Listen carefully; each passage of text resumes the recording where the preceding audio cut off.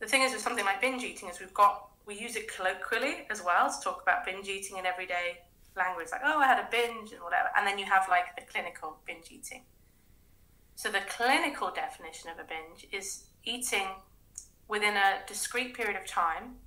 The example given is normally around a 2-hour window, an amount of food that's definitely larger than most people would eat in similar circumstances, and accompanied by loss of control.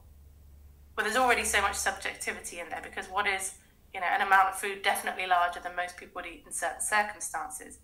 So the example I sometimes give is like, if you're on an all-inclusive holiday, it's pretty common to eat way more than you would if it was a Tuesday evening at home for many people. And because that's common, that wouldn't necessarily come under a binge, even if you felt like you ate a lot of food. But the loss of control part is the very distressing part as well.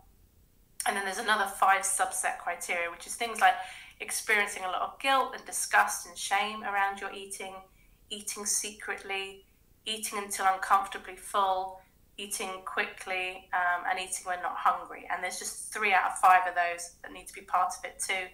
And then it needs to happen once a week for a minimum of 3 months. That's to come under like binge eating disorder. Oh, and the last part is there has to be significant distress around it.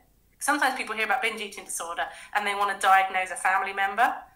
But if somebody is eating, let's say, and it looks like they're binging, but they're fine with it, technically it wouldn't come under an eating disorder.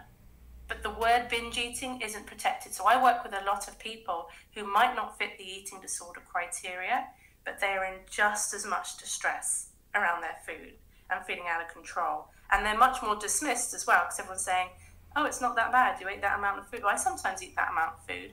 And I think people feel so misunderstood by those around them, because if you haven't experienced it, I think it is pretty hard. Has food you're eating or how you're eating, is it taking over your life?